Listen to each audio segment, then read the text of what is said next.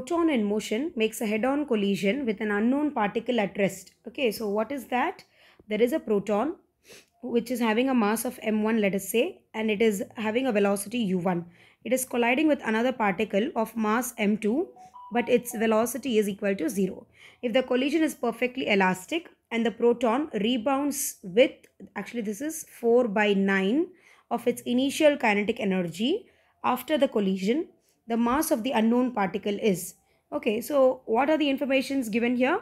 They have said that the collision is elastic, which means E equal to 1, and the final kinetic energy is equal to the initial kinetic energy.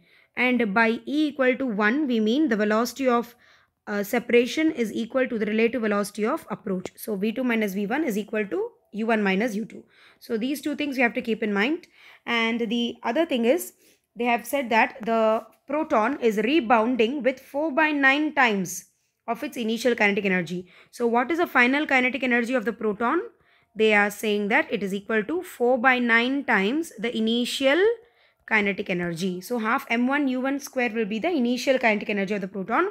4 by 9 times of that is the final kinetic energy. So in that case, we can just simply write half and m1 will get cancelled. So v1 is equal to 2 by 3 times of u1. Okay, when we take the square root. But we know square root has plus and minus both. Here the particle has rebounded. Okay, the proton is rebounding, which means we have to consider the negative sign, right?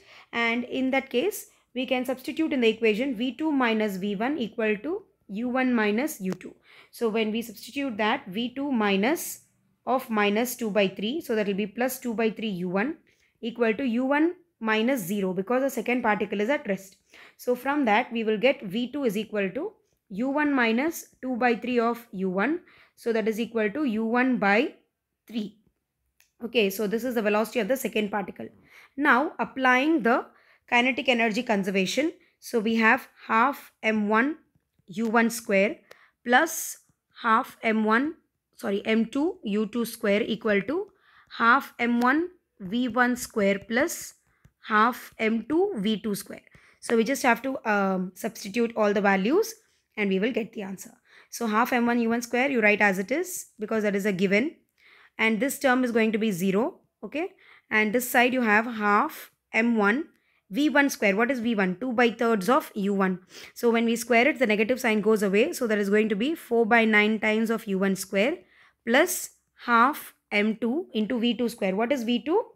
v2 is u1 by 3. So we will get u1 square divided by 9. Okay, and you can see half is common in all the three terms, so we can remove it. And then we have m1 u1 square. You can take it common and you can bring this to the left hand side. You will have 1 minus 4 by 9 is equal to m2 u1 square divided by 9. So u1 square is cancelled, and then we have m1 into 9 minus 4 by 9, that is 5 by 9 is equal to m2 divided by 9. So 9 and 9 gets cancelled. So we have m2 is 5 times the mass of the proton.